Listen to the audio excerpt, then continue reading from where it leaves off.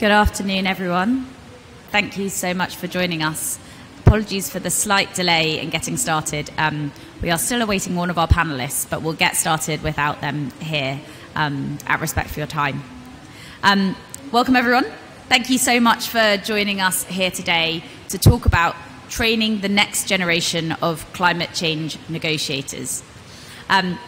Today's session is really about capacity building, both the programs that the Climate Youth Negotiator Programme and the Dominican Republic have put together to train the next generation of climate change negotiators, but also about building capacity within you as our audience members. And so today's session will be quite interactive, and we encourage you to be prepared to get up from your seats and look away from your phones at some point through our session. So let's kick off with a round of introductions. My name is Sophie Dowd. I'm the Chief Executive Officer at the Future Leaders Network, and I am the co-founder of the Climate Youth Negotiator Programme.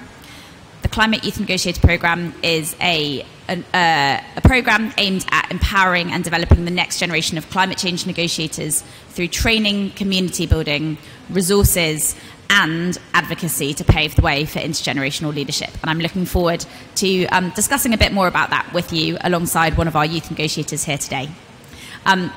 I'd love my fellow panelists to introduce themselves, and I'll start off with you, Gabriela.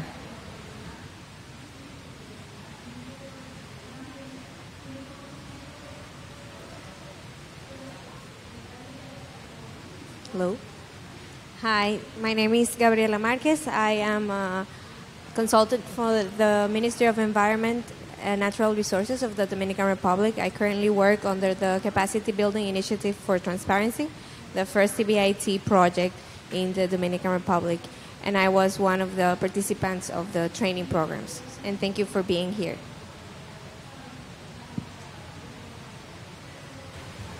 Hello, thank you everyone for being here. My name is Pedro Cos. I'm from also a consultant from the Ministry of Environment of the Dominican Republic.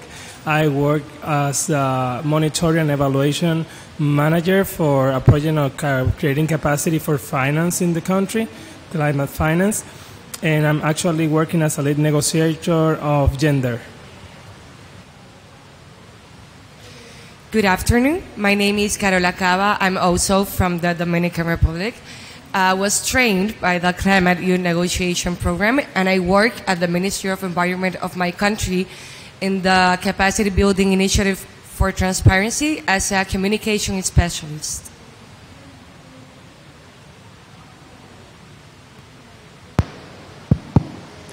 Hello. My name is Claudia Caballero. Also work for Ministry of Environment and Natural Resources of Dominican Republic, and I'm negotiator on matters related in capacity building. Thank you. And when our final panelist joins us, we will let her introduce herself to you so that you get to know all of the people that will be speaking with you today. So today's session is going to be a mixture of events. The first part of it will be a panel discussion talking about 2 capacity building programs to train the next generation of climate change negotiators, and we'll tell you a little bit more about those in 1 second. And then the second element of this session is speed mentoring. And so we will be spending a few minutes at the end of this session talking to each other about one challenge we're facing as individuals in the negotiations at this COP, and you'll be sharing it with a random stranger from this room. And hopefully together you can help overcome those challenges, and then you'll do the same thing but in reverse, where you'll help another person with their issue. So please be prepared for that bit at the end of the session, and don't leave before it happens, because you'll miss out on the speed mentoring, and no one wants to do that. So let's get started with talking a little bit about the 2 capacity building programs that we are exploring here today. Gabriela, would you like to introduce the Dominican Republic training program? Thank you, Sophie, again. So during the months of, for 60 hours, the length of 4 months, the Ministry of Environment of the Dominican Republic, alongside with the academia, specifically Pontificia Universidad Católica Madre y Maestra, with the financial support of civil society and also the private sector, were able to deploy this training program for more than 25 participants, including representatives from all of these sectors that I mentioned. It was a very inclusive and participatory process for all of us, and the most important thing was the ability to share with representatives that maybe in our daily life we don't have the opportunity, and also gain the knowledge from very senior negotiators from the Dominican Republic. So I won't delve a lot into it, and so with the questions maybe we can get into more details. Oh, a very important detail, more than 60% of the participants were females, and the average age was around 30 years of age. So it was very diverse. Thank you. Thank you so much, Gabriela, for sharing a little bit more about the Dominican Republic training program.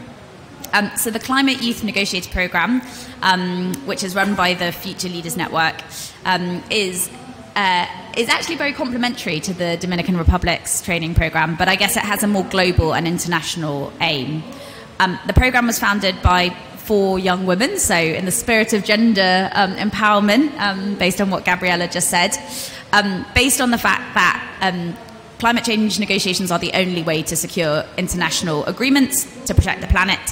But there is no global process to make sure that we have the negotiators of the future, the skilled, effective negotiators who will achieve cooperative and collaborative and transformative change in these negotiations. So we took it upon ourselves to change that. Just back in January this year, we had this idea of creating this program, and it was launched on Earth Day in April 2022 at the Global Youth Summit co-hosted by Young Go and March for Science in Dallas in the US. The program works by working directly with countries, of which the Dominican Republic is one of them.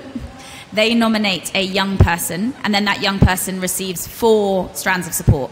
The first is an intensive training program. It lasts 5 months and over hundreds of hours, mostly online, to teach them the technical, institutional, negotiation and soft skills that they need to be effective climate change negotiators.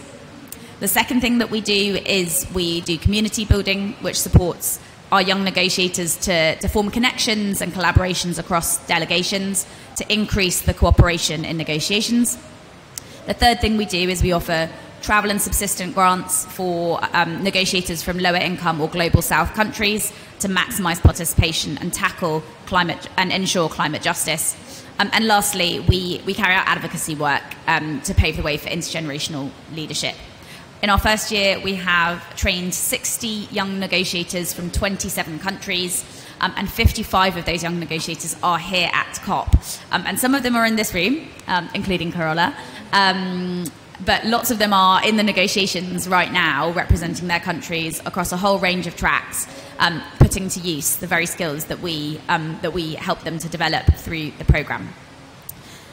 So now that you've got a bit of a flavour of the 2 organisations and programmes that are here today, I thought we would start off with some questions. And I am going to take the role of moderator, as unfortunately our co-moderator isn't here just yet. She's been held up on urgent business. We hope this to be a really informal dialogue, and so you'll see that whilst I'll address the question to one person, we encourage all panellists to speak up at any time. And indeed, if you have any questions in the audience at any point, please feel free to raise your hand, and we'll either pick them up as we go along, or we'll get them at the end of the session. So, to kick us off, Pedro, I'd like to turn to you. In your experience, what were the main barriers or gaps in capacity building on climate negotiations in your region?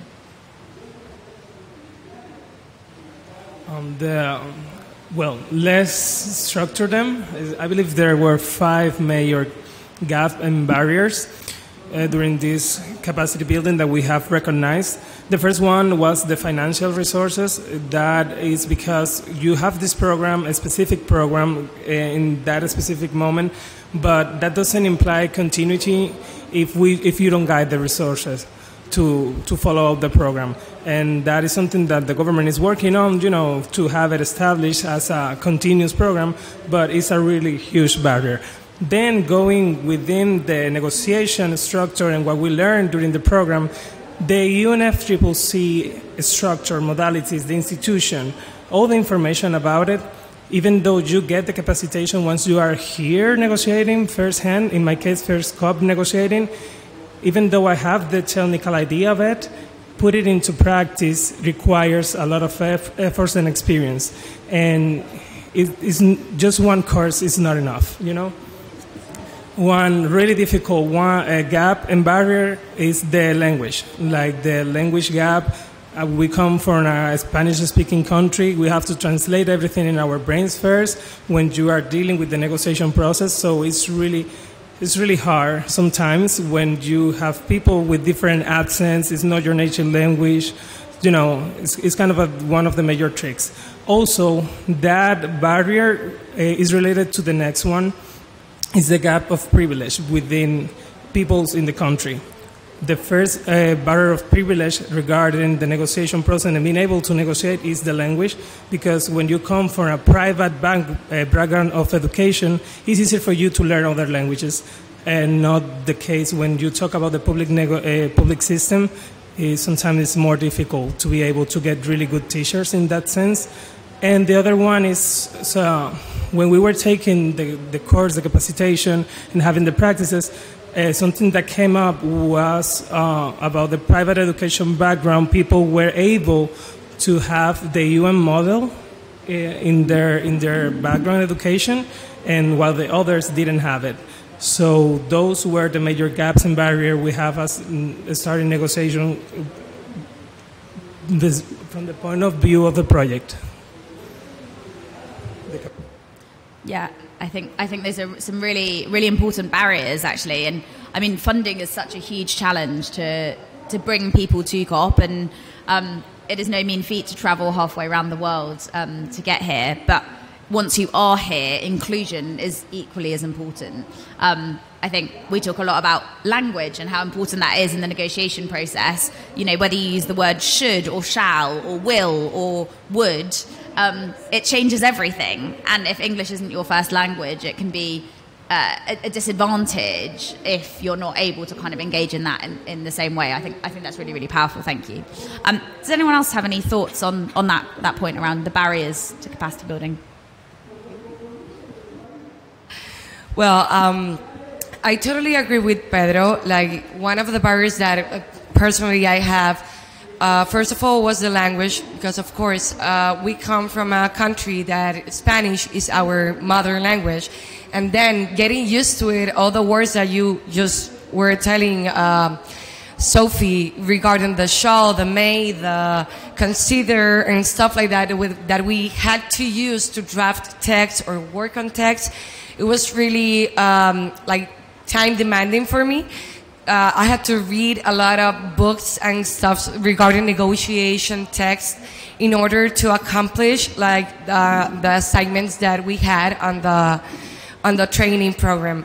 Also, I totally agree with what Pedro says about the opportunities of the language for the people that does not had the opportunity again to be in a private school, regarding to the people that are attending or attended public school. It's really, I think it's really a gap for us in the country. And of course, the structure of the UNFCCC. Oh my God, it's way different when you come here to the COP and you have to see the screens in order to see the agendas, and it's not the same when you were trained like, okay, that's the substat, this is the SBI, this is the COP, this is the CMA. But when you're here, like in action, it's really hard to keep track of every acronym and stuff like that. So I think it was like a barrier for me also. Oh yeah.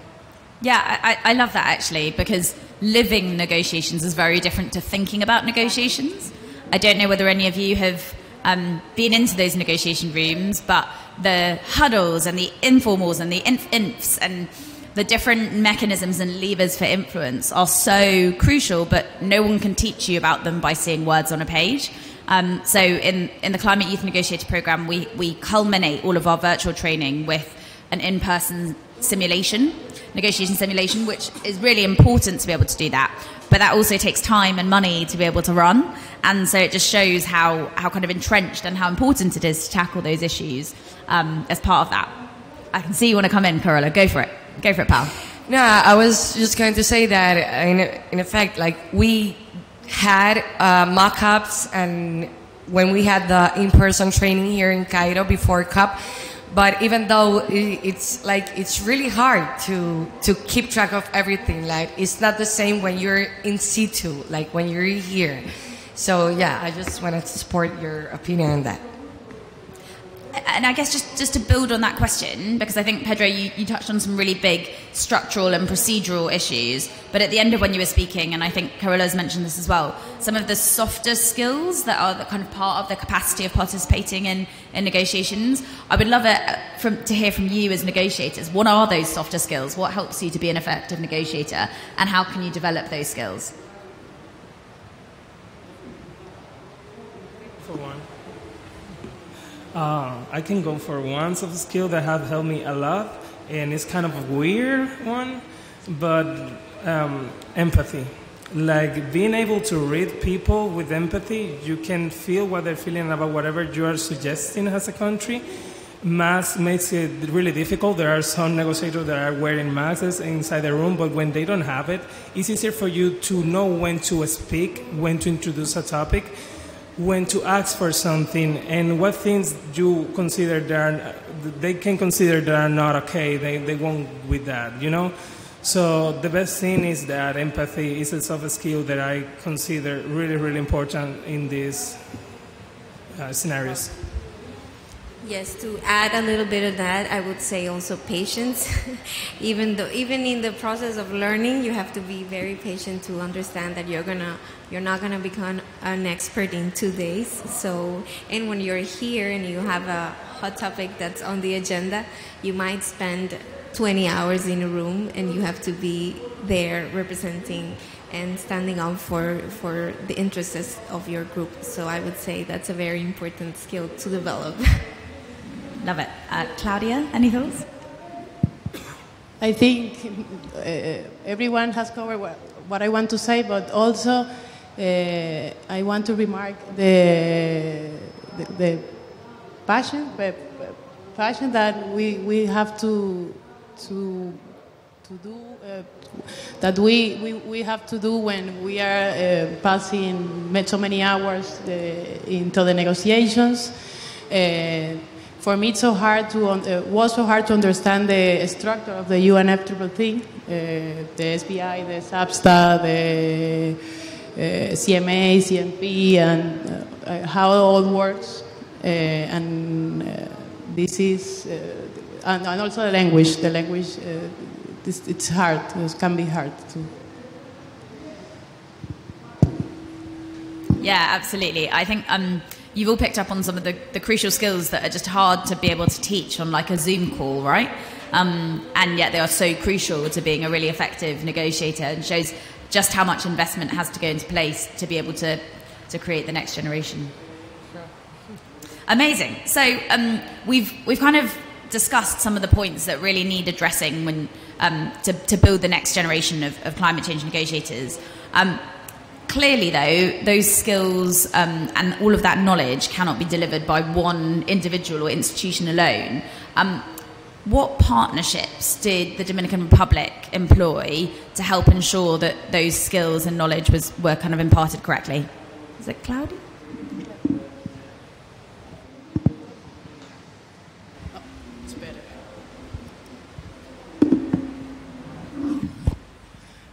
For Dominican Republic, we already established an agreement between academia, civil society, private sector, public sector, to develop to develop training programs or academic programs that can enhance the current capacities and can build new capacities on matters related to climate change, specifically for negotiations. I consider this is so important to ensure the sustainability of the capacity building process and also the financial sustainability of the program. As Pedro mentioned before, and Carola, this is a big challenge for developing countries to guarantee the financial support of this type of programs.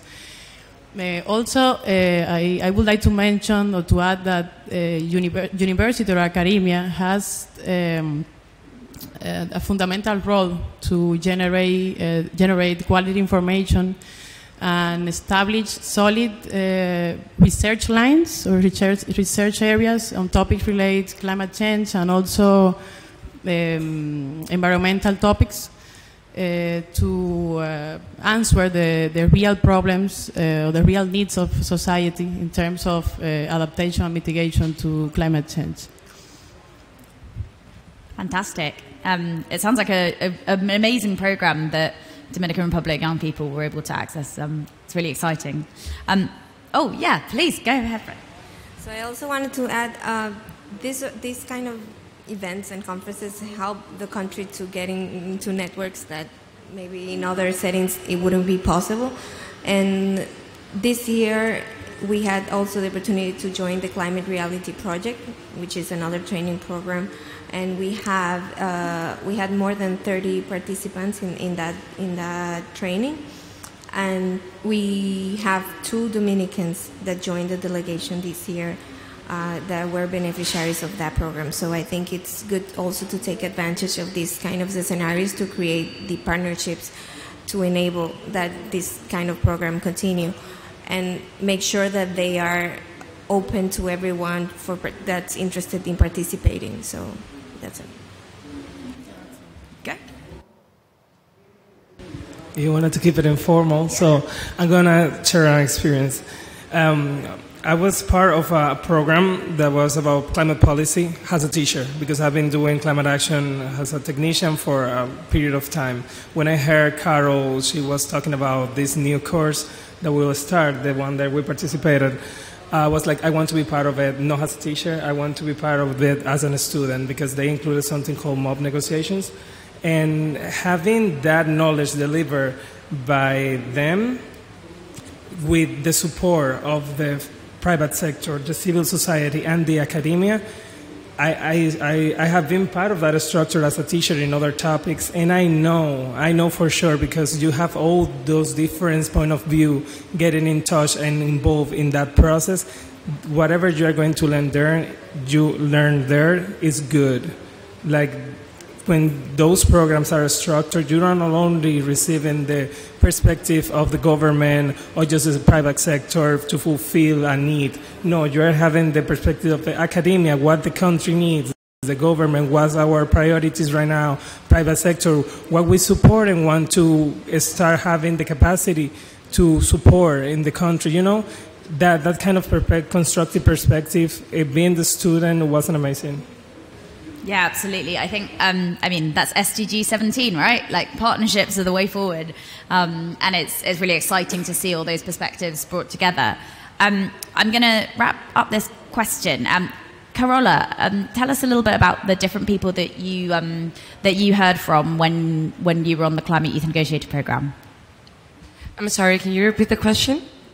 Don't worry, I caught you in the middle. I was going to say, tell us a bit about the range of speakers that you encountered on the programme and the benefits that may or may not have brought. Yes, we had a lot of great teachers and speakers on the Climate Youth Negotiation Programs. Every one of them, they were specialists in different areas of interest, like, I don't know, like adaptation, like capacity building, mitigation. We even had, for example, the opportunity to be or to have meetings with Cristiana Figueres, for example. That's something that probably, I don't know, like other person or people haven't had the chance to meet her. And we had a conversation. We had sessions that it was called In Conversation With, where we were able to have meetings with these important people like her and like the elders and stuff like that. So yeah, we had a lot of great speakers and teachers that guide us through the main like topics that we need to know right before we came to COP. So it was really interesting. Like, we had the opportunity of meeting great people and professionals.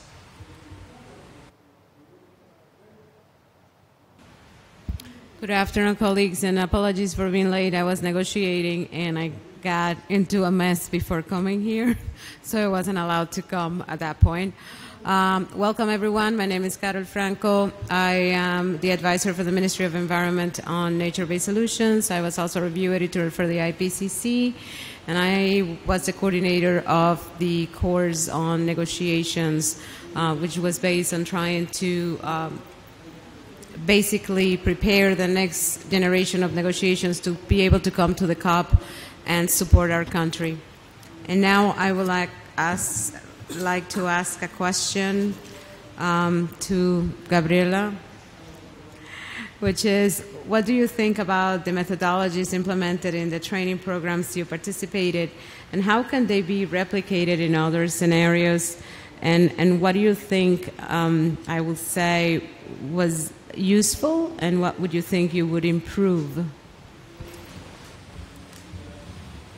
Sure, so that's a very ample question, but I'll try to be very concise. So as I mentioned before, this academic program was 60 hours, and we had virtual classes, in-classroom classes, and then at the end we had the 3-day in-session mock negotiations. So that was a very interesting methodology, because the reason why we had online trainings was because we had international professors conducting some of the lectures. So, but what actually helped a lot was the in-person trainings, because that's where you get the more conversation going. So I think it's really important to maintain this kind of trainings at the more grounded level, and having also the intersectionality between these seniors negotiators that have been coming to 10, 15 COPs before us, and trying to share that knowledge with us. It's very valuable. Another thing that I also enjoyed from this program was the diversity from the participants.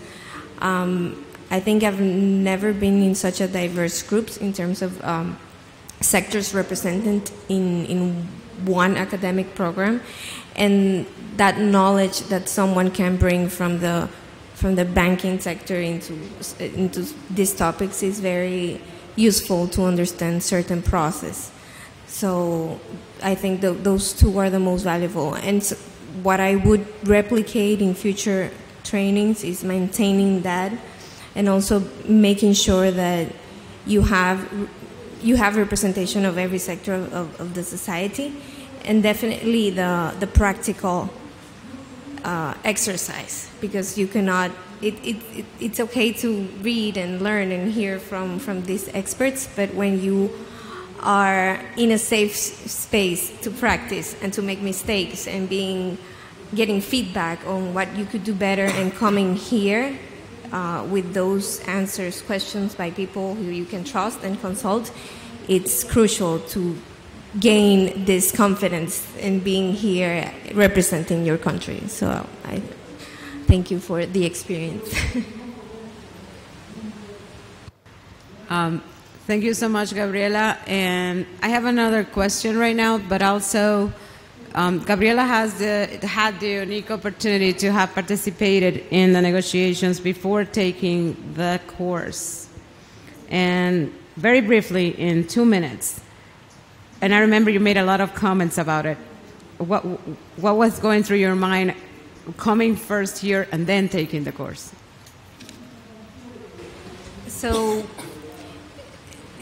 before I went to Glasgow last year, and it was my first COP, and it was overwhelming. Everything was overwhelming, but after that you start building some confidence. And then after Glasgow, I took the training.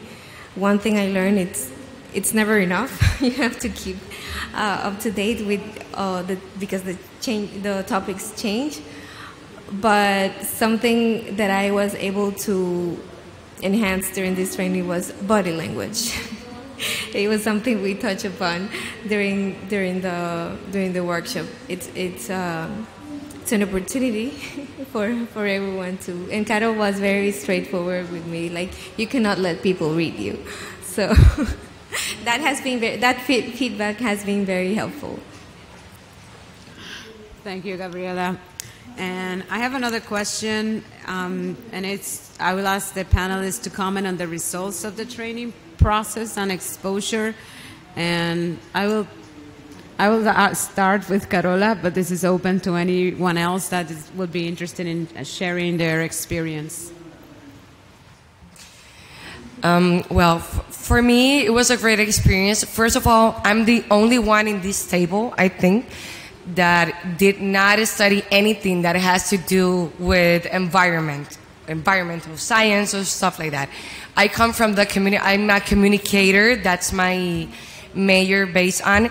And for me, even though I have a year and a half working for the Ministry of Environment as a communications specialist, and I know some things about environment, it was really, it was challenging for me because I had to study since I had 18 years old, and I'm putting my feet for the first time in the university. So it was really, it was a challenge for myself, but it was, I think I did good on my trainings. I had a wonderful experience. I was one of the last participants that was signed in the program. So for me, I had to study every single day. I had to catch up with the whole team and watch 4 videos of each training session. It was I don't know how many, Sophie, 6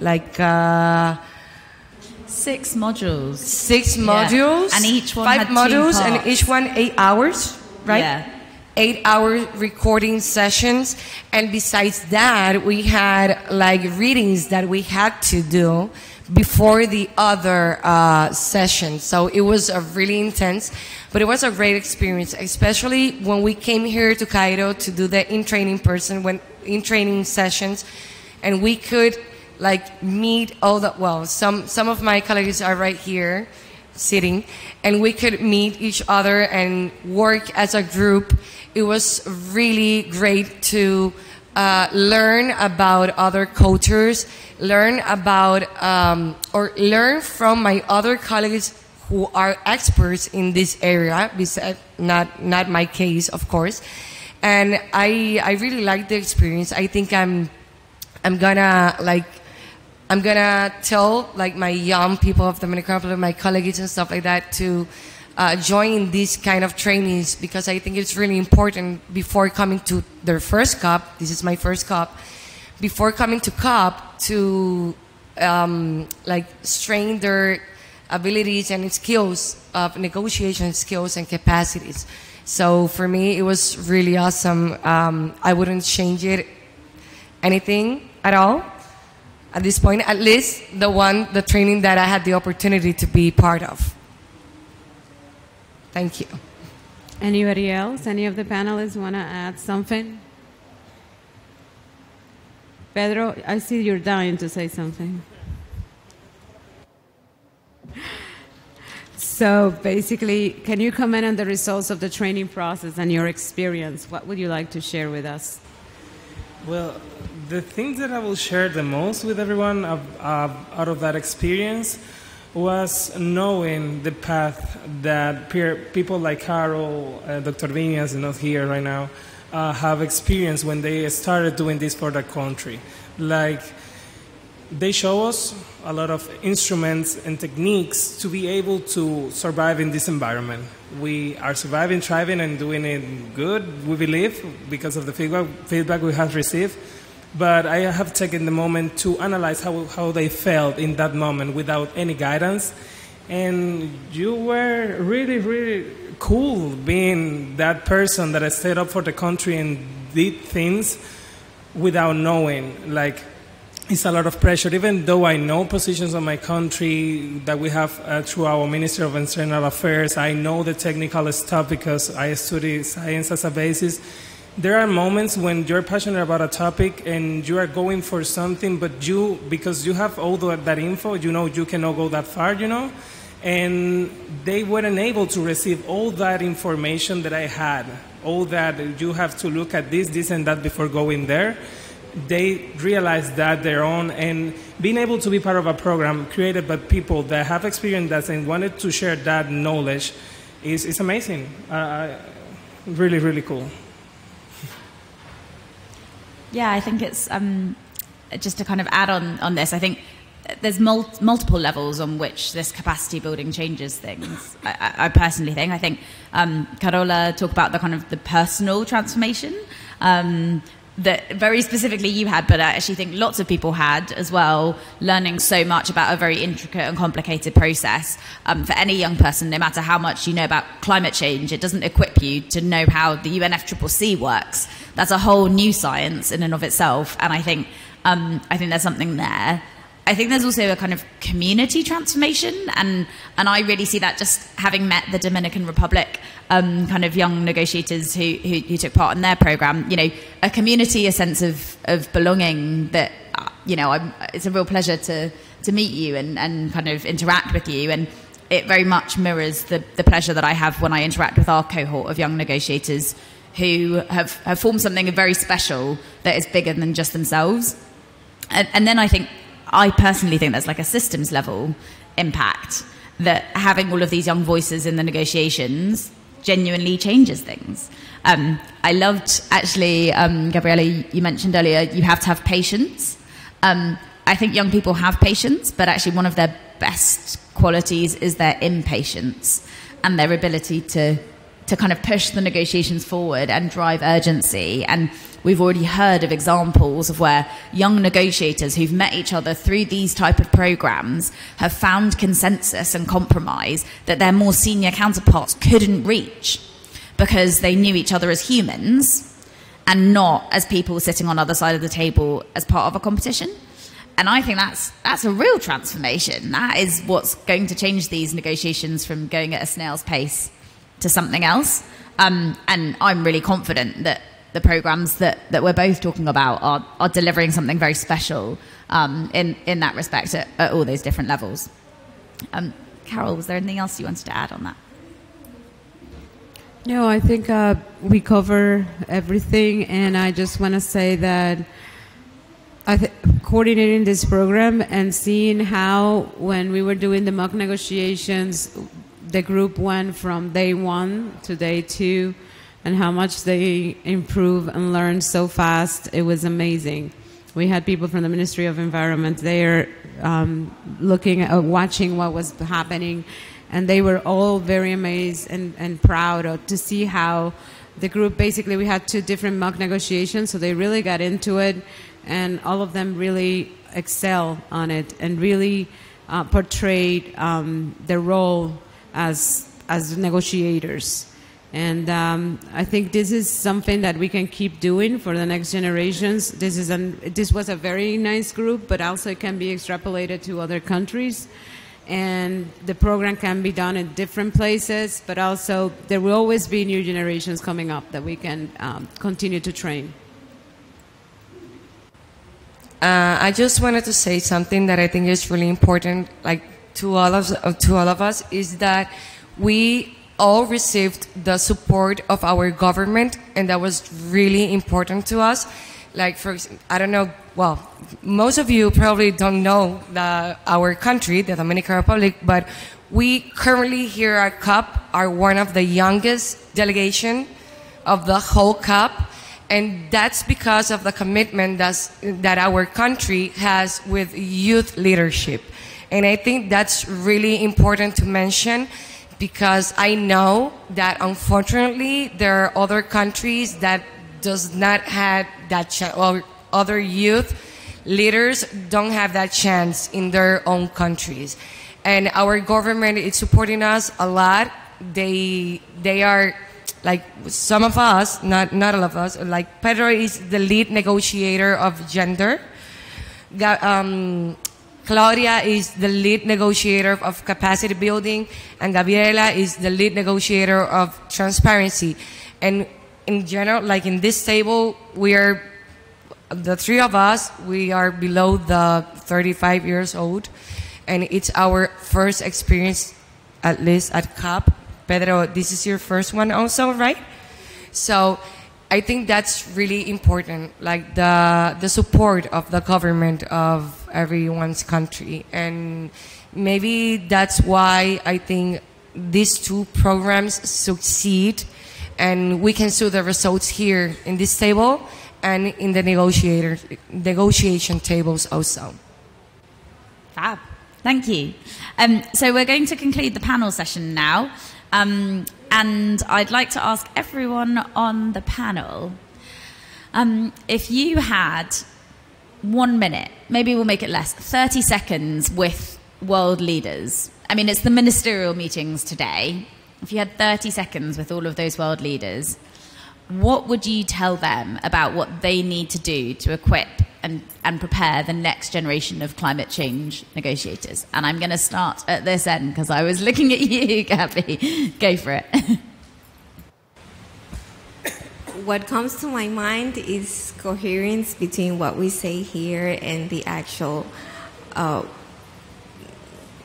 work that we go back home. How do we transform everything that's happening here into quick, deliverable action? So coherence between what we say here and ground work now.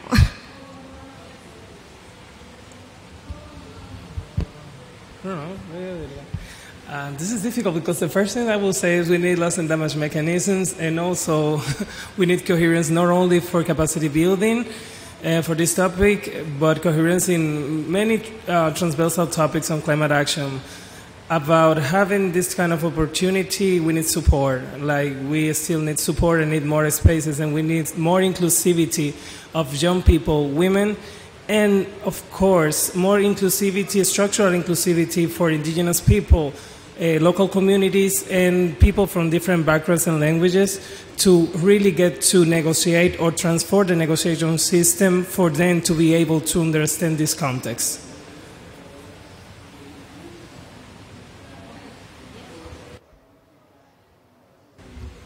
Wow, this is a very hard question to answer.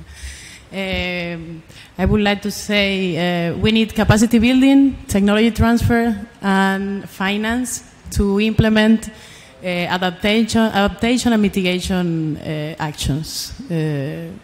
Adaptation is a priority for our country. We are from Dominican Republic. Dominican Republic is an island, and adaptation is a priority for us because we are living the hazards of climate change, related climate change. So we need money, capacity building, and transfer to implement adaptation actions. It's a really hard question for me, but I think the first thing maybe that I would say is there's no planet B. This is where we are living, like this is our planet, and we have to do something because we don't have an option, and we need to act like immediately. I know young people, it's impatient, as you said. So yes, we need to implement all those things that we are supposed to be agreeing here today in the tables at COP, in the negotiation tables. We need to do it, but not until 2030. It's now. It's like when we got back home, we need to start doing every single action plan that we agreed on. So I think that's it. That would be my answer to the question. Thanks, Carola. Carol, what would you say to them? That's a very easy answer for me. I will say go back to the IPCC. We have a very tiny window where we can act. So let's go back to facts. Let's go back to science. That's what we should be focusing about in order to develop policies and do what we need to do. Yeah, I think that's a really great moment to end on, right? I think I would say the same thing. We're running out of time, and young people are pretty good at realizing that we're running out of time. Get them more involved in the negotiations, equip them with the skills, knowledge, resources, and networks they need to be effective. And maybe give them your jobs. I don't know. Who knows? Maybe young prime ministers and presidents of the world going forward. Okay, well, thank you so much to my fantastic panel and my wonderful co-moderator, who very kindly joined us despite being in the middle of negotiations. So thank you for taking the time. Can we have a round of applause, please?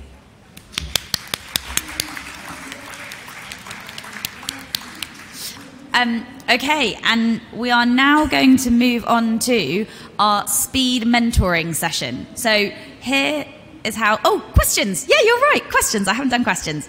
I'll pause my speed mentoring thought, and I will invite questions from the floor. I can see one at the front here, and I can see one over there. We'll come to you in that order, and we'll take two at a time and answer them together, if that's all right. Oh, yeah, and we've got a microphone for you. Yeah, please come and grab it. Sorry, we don't have a helper. Thank you. So, do you feel that other delegations are taking you seriously as young people? Because I feel like, of course, you could be taken seriously, but a lot of people, especially older men, tend to not take you seriously because these are just like, stupid, radical young people, or they feel that you are like a trophy. Like, yeah, we have the young representation, but that's it. Does anyone want to answer? I can put. Go for it. Yeah, Perfect. Go ahead and answer. So I think we mentioned that at the beginning, the thing of confidence. You have to come here mentally prepared, even though and that's something that I say to myself because I look young. People ask for my ID, not here, but outside here. So, but you have to take advantage of the opportunities with these other delegations to show your knowledge, even if it's not on the negotiation table. Maybe it could be outside on a coffee or on a networking event, and make sure that your country's interests are put up in the table in every chance you get to meet them. I think that's a quick strategy to first get to know them, because perceptions are in everyone's mind, but we have to clear them by taking action. That would be my answer to that. Fantastic. Anybody else? Go for it, Pedro. I will tell you to recall that you're representing a country. Like, you are not you in that moment. You are the country. And even if you are in a meeting between your delegation and they do not respect you as they're supposed to, remember that you have an important topic recognized by the convention and you are doing your work here for that topic. So for the different spaces with other countries, you are a country, you represent your country, and you have to be confident, as Gabriela mentioned about it, and believe that you have the voice of the whole people you are left in behind when you took up a plane to get here. And when you are in between your delegation, that it tends to happen too. There are people that are really machista and won't take you into consideration because you're young, you're a girl. You just tell them you are not you in that moment. You are the person in charge of that topic, and they need to respect you and put it the importance that the delegation has defined because you are here for that. Carola? Yeah, so I think it's such a good question, right? And I think it's really variable. You can see, like, the Dominican Republic clearly cares a lot about young people and respects them, for their age or regardless of their age, or both. I think there are definitely examples where that's not the case. So one of our negotiators had to stand in for their lead negotiator. They have a very small delegation, and at the very start, their lead negotiator was sick. And so in many of the kind of heads of delegation meetings, she would go to the meeting and people would go, "Who are you? You're not," the essence was, "You're not one of us." And I think there's a real range of people having seen the same faces in the same places for the last 40 years. And so when a new person comes along, it's challenging to them and it's difficult. I don't think it's anything malicious. I think it's just unfamiliarity. And but I do think it's changing. And the more young faces we can have in those rooms, and the more that it's clear that our young negotiators are as equipped and as effective as some more senior negotiators, more older negotiators, I'll put it that way. I think that changes minds, learning by doing instead of just telling. You have a wonderful question. Thank you. I feel like that leads right into what I'm about to ask. I'm in a negotiation and conflict resolution certificate program at my university, and this is my first COP, and I feel like there's very little room for the youth voice. I'm really excited to hear about the story about the Dominican Republic and how y'all are able to be part of that negotiation, but I'm come from a country, and it feels like there's no way for me to get in contact with people and to have my voice feel heard. And I've interacted with some other young people who feel the same way, and I was just wondering if you have any thoughts on how to work those connections or how to get involved and make your voice feel heard at the negotiations, especially when things feel pretty dire right now in terms of climate change and things not really getting done, and feeling like it's just a bunch of old, especially white men, I don't know, in my government, that are making the decisions for the youth.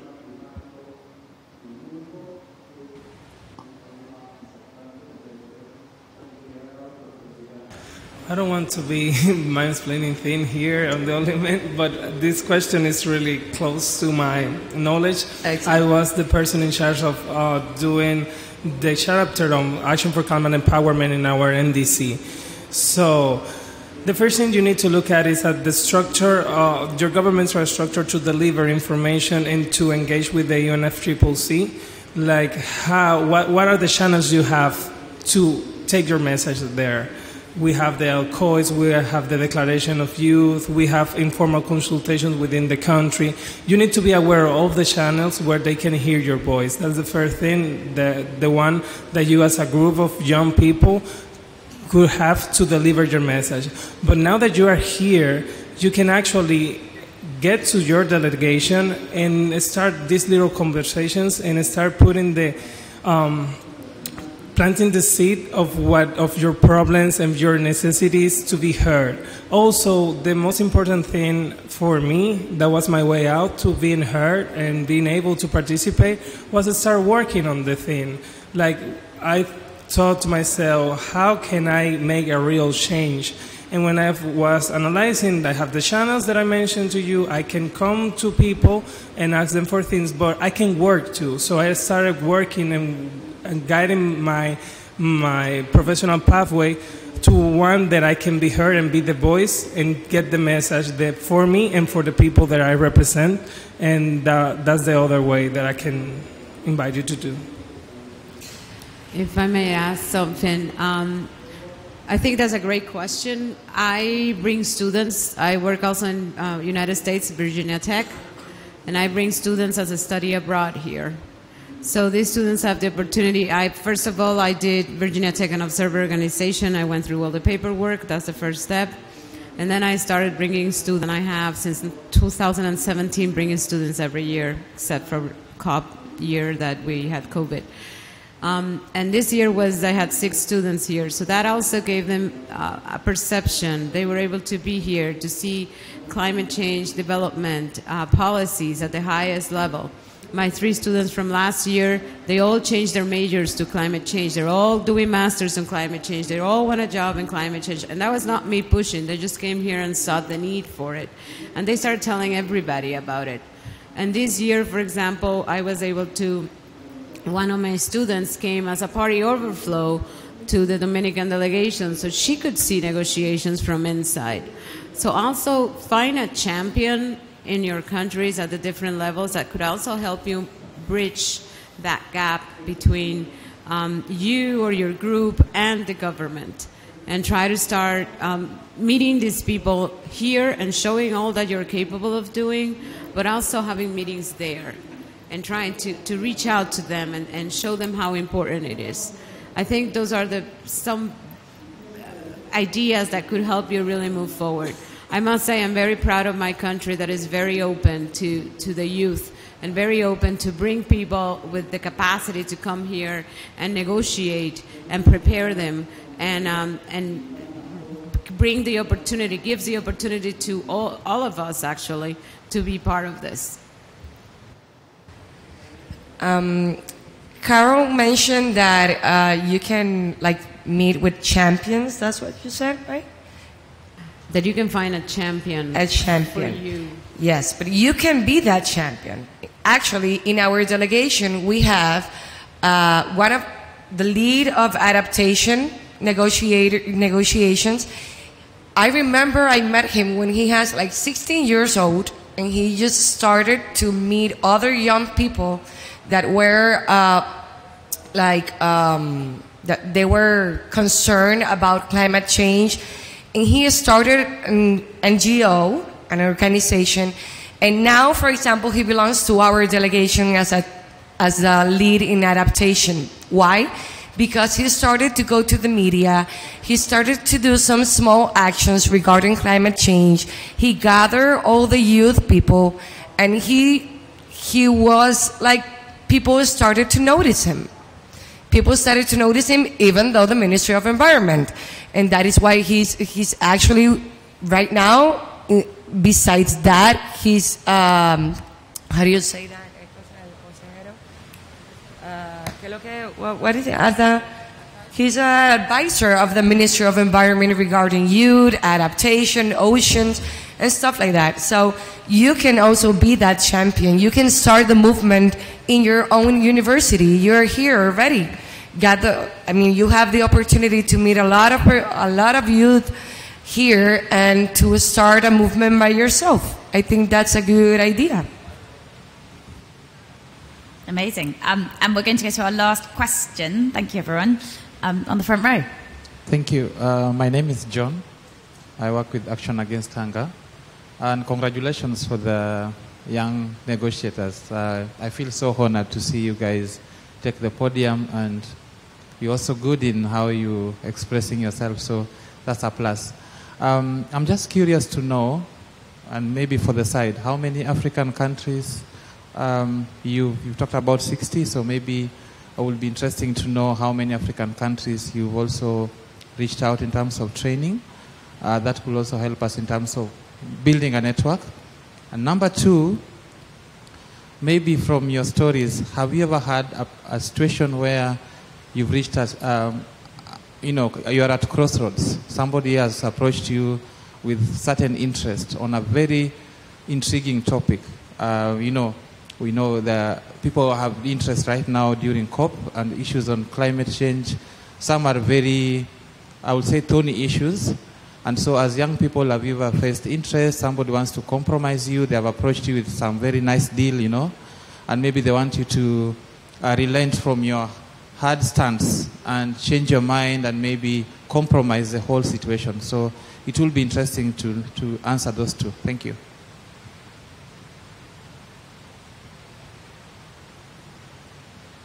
Sorry, could you repeat the first question? I clearly didn't realize that was directed at me.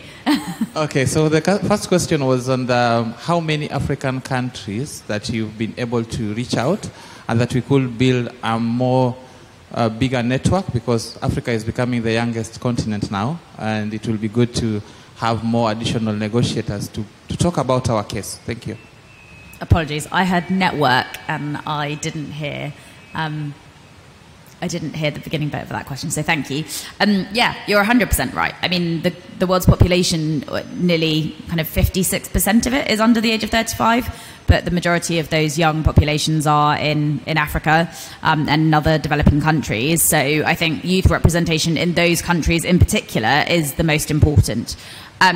We have, I believe, 6 African countries on board: Chad, Liberia, Ghana, Nigeria, the Gambia, and I may have forgotten one other. Oh, Libya wanted to join but wasn't able to get through the paperwork at the very last minute. So we were 5. We want to reach out to more. I mean, this is our first year. We started in January with this idea. We launched in April. We went through word of mouth. but we welcome other countries to participate in the programme. We genuinely want young people as negotiators for all countries around the world. And if any of you have any connections with your country and you would like to help us create that project and that programme in your country, we'd be more than happy to do so. And then the second question, would anyone else like to pick up? I can touch upon the second question. I haven't been in that situation yet. I guess maybe one day I'll be in that position. But I think one of the things that helped me to, again, being confident of being part of the delegation is the relationship we have created and the network between us as being part of a project and the government. So besides the training, after we completed and successfully finished the training, we maintain contact with the experts, with the professors, so maybe you can always consult them. And before coming to the COP, we had meetings in the Ministry of Environment. So we had very clear guidance on how to act here and when to request assistance from our senior delegators. So I think it's what you need is very clear communication between you as a young negotiator and your head negotiators. Okay, thank you. Okay, so that brings us to the end of our panel. Actually now, not prematurely when I said earlier. Thank you so much to all of our speakers. You are honestly really very fantastic. This is now our moment to celebrate you as a fantastic audience. So we only have 5 minutes left, but I'd like us to use it wisely. I would like it that you didn't walk straight out that door, and that you spent 5 more minutes investing in your own capacity. So in a minute or so, I'm going to ask you to stand up and speak to one person in the room that you have not spoken to before. And I would like you to share with them one challenge you are facing here at COP in terms of the negotiations, and the other person will help you to solve it. And then at 2.5 minutes, I'll ask you to switch around, and then I'll draw it to a close immediately after that. But before we do that, can we just have a huge round of applause to the fantastic panel?